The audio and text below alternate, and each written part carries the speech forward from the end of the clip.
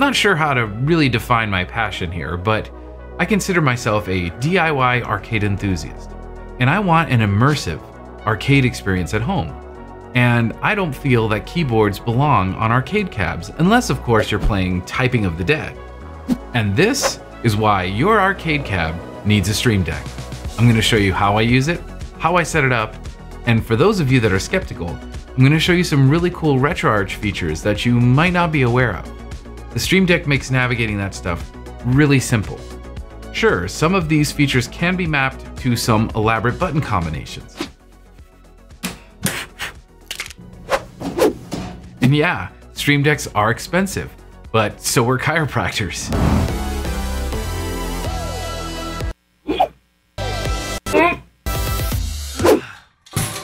Okay, so question. Do you think these logo intros are dead? I feel that they are.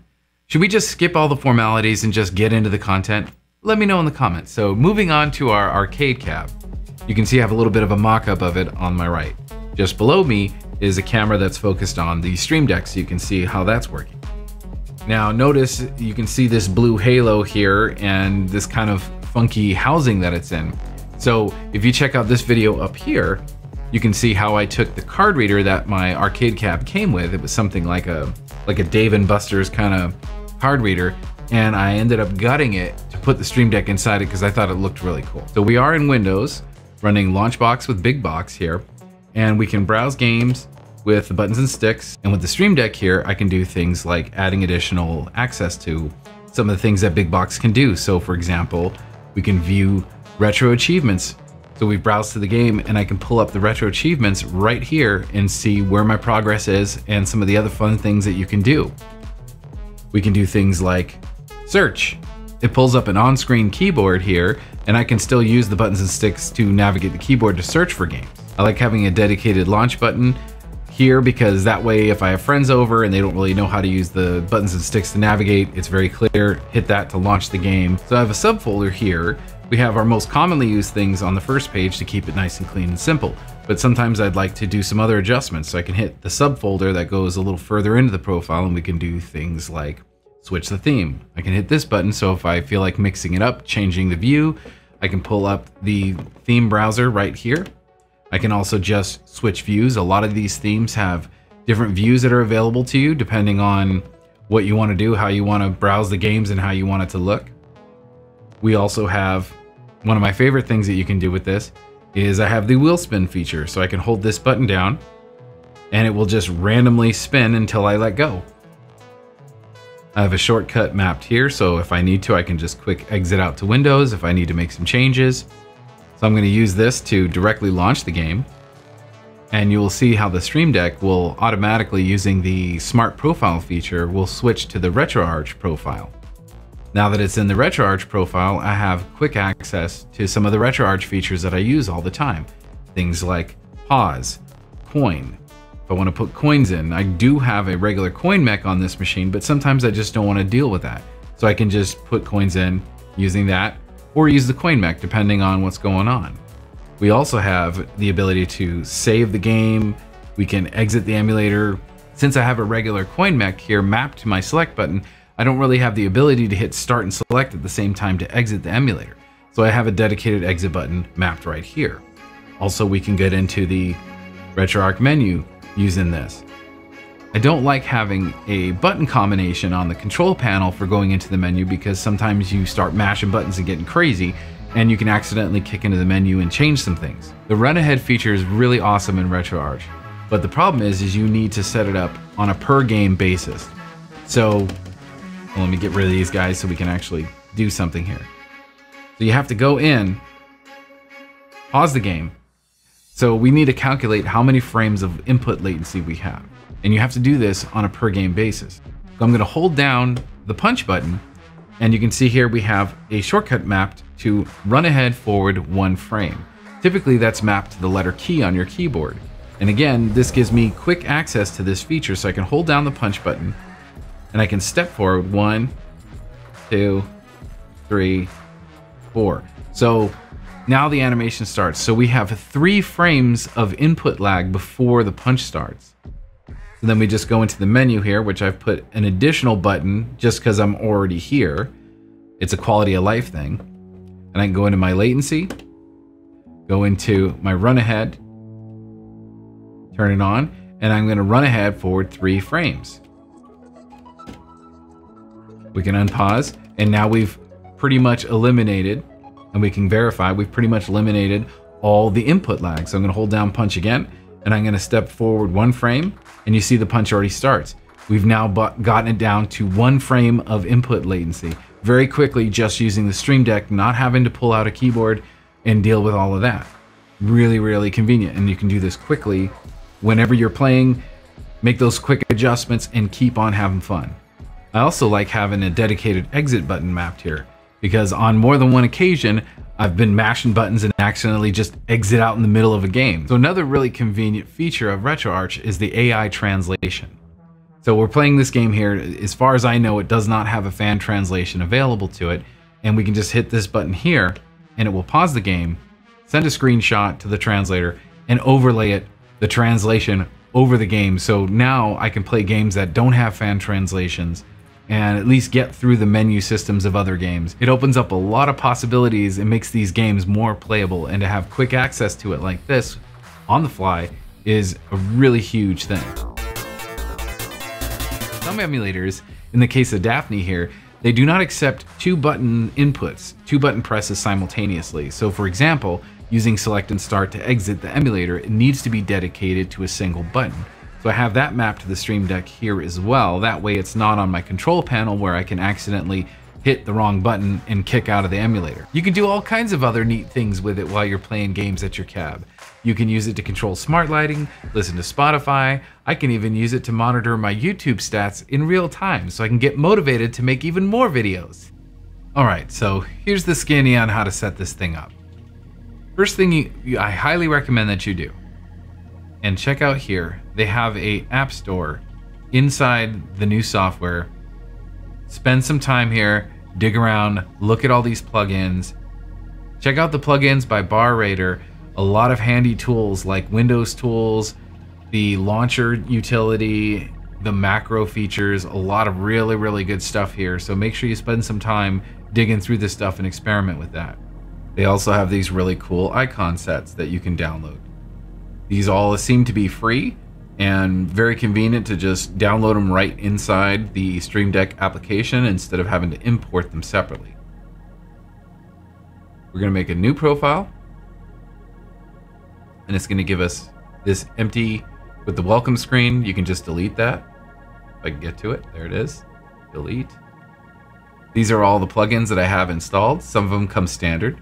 We go over here to System, twirl that down, and you can see we have some buttons that we can use.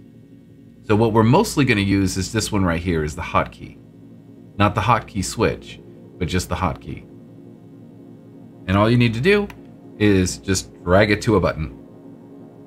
And boom. Now we have a button that's ready to be assigned to something. Now what's really cool and really handy is just go to the wiki of the emulator or whatever software.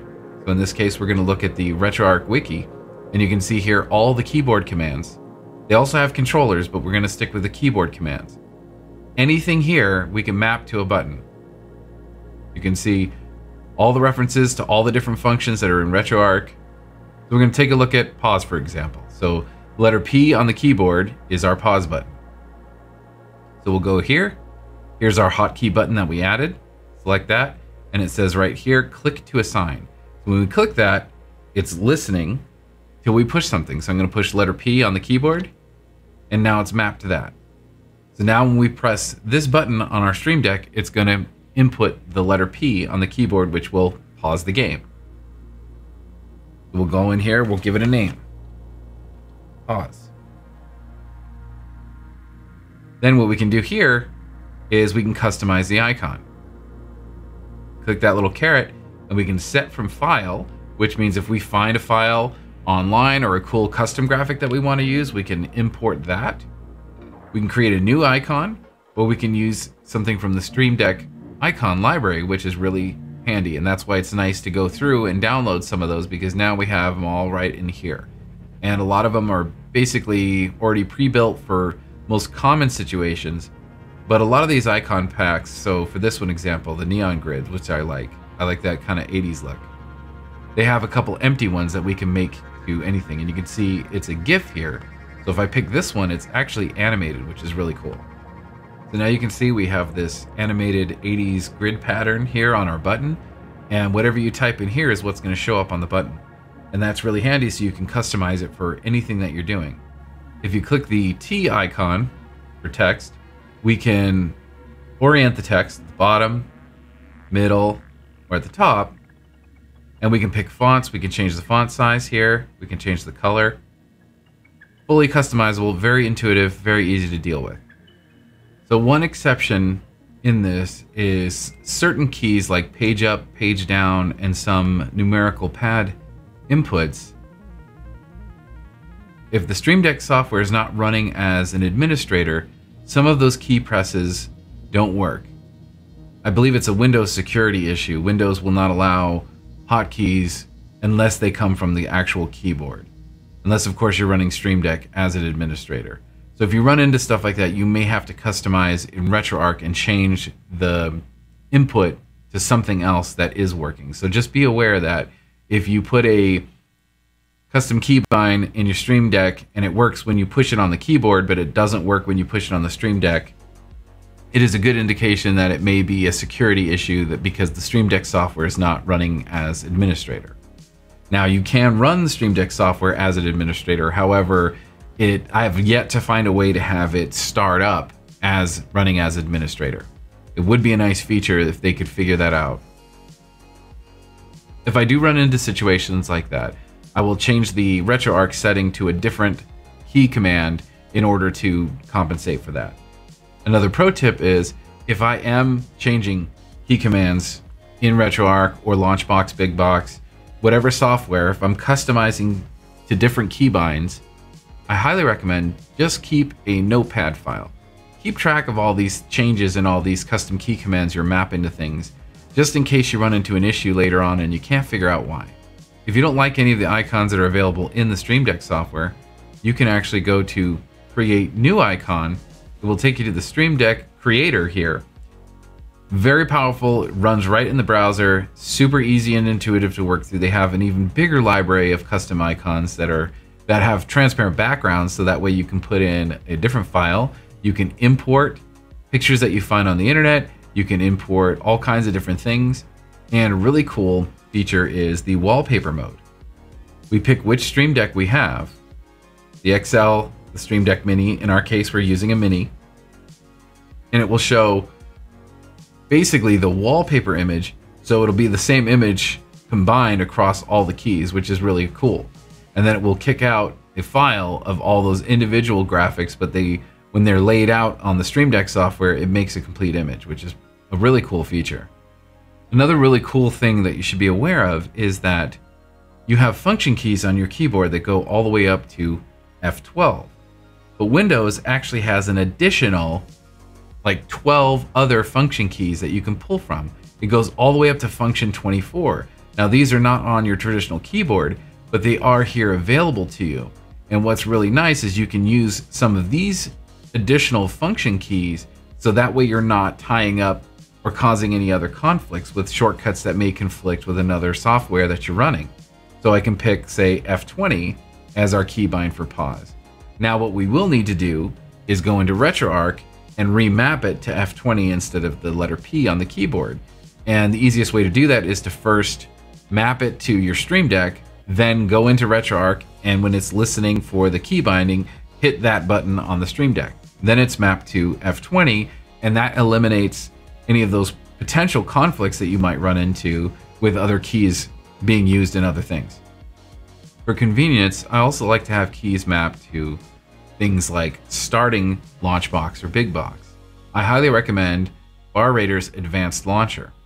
So this is an application launcher, and here is the button for that. You have the Advanced Launcher, Process Killer, Steam Game Launcher. If you wanted to actually map individual games to different keys, you can do that.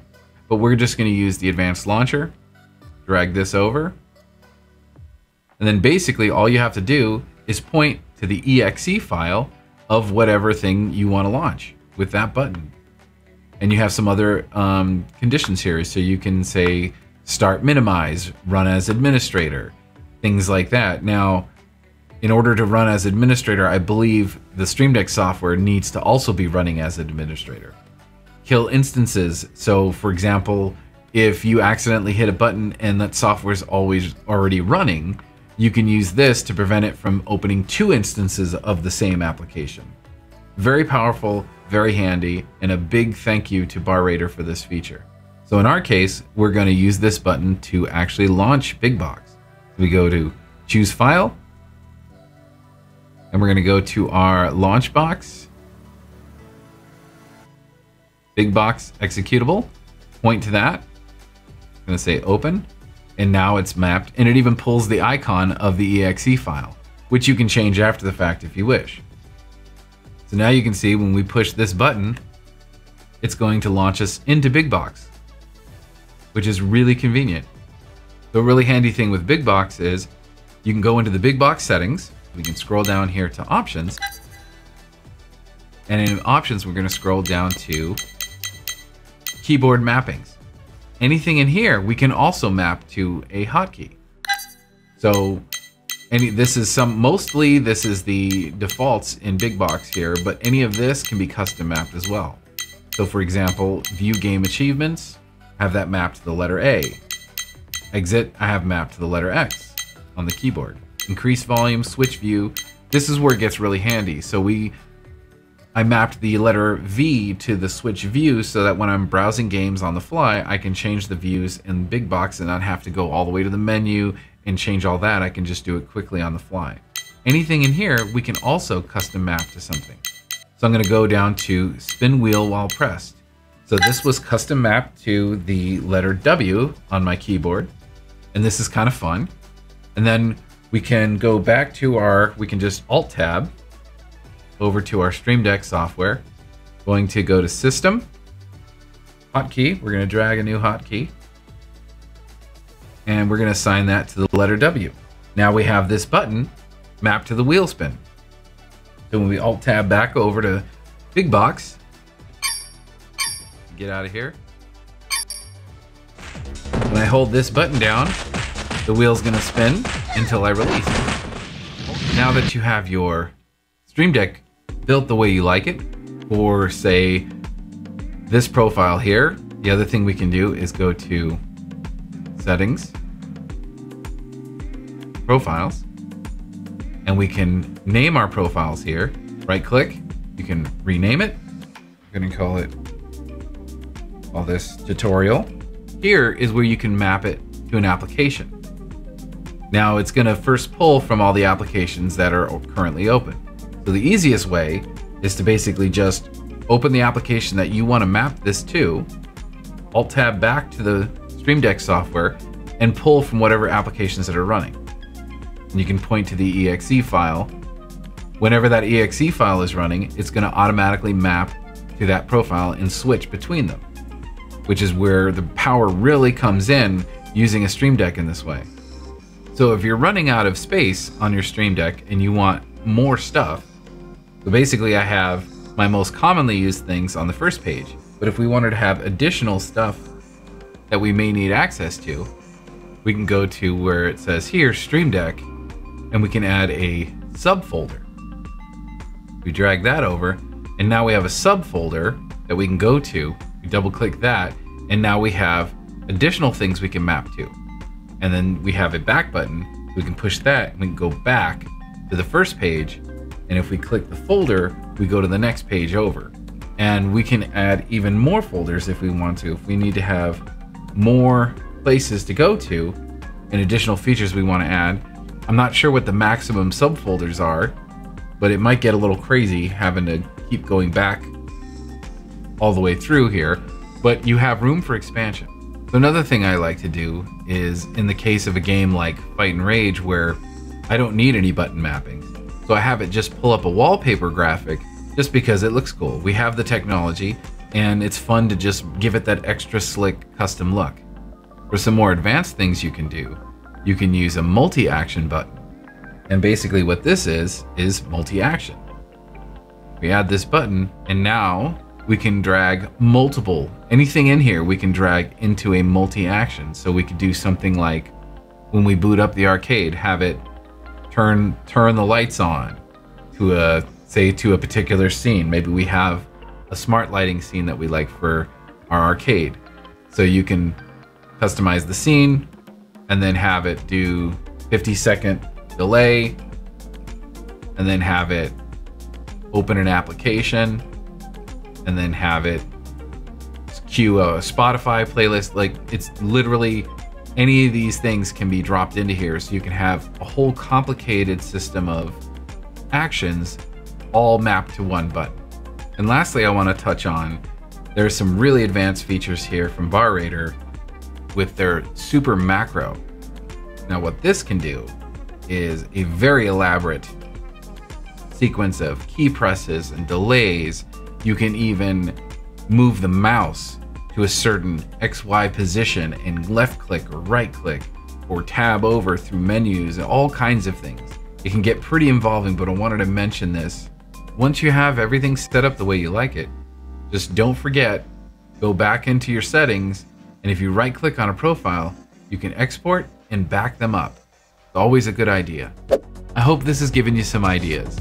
As a community, it's important that we share in our passions, play, have fun, and make it your own. If you want to see more, check out my Twitch channel. I'll be having fun on this cab and my V-Pin cab. Thanks for watching. Yo, Sin Shop, Mighty Pong, how are you all? Welcome to the party, pal! Yeah, I'm glad that worked. Thank you. One of us, one of us, one of us. Oh, it's all working at least. This. Oh, there we go. Good thing they coded a ball search in here. It's just like the real thing. Woo!